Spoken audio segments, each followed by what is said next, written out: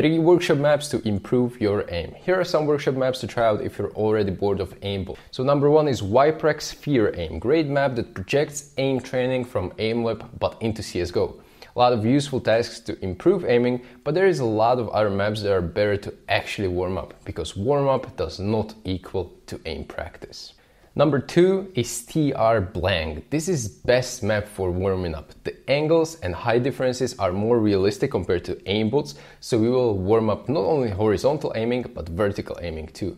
The overall color scheme is also easier on the eyes, at least for me, so I get less tired when having longer training sessions.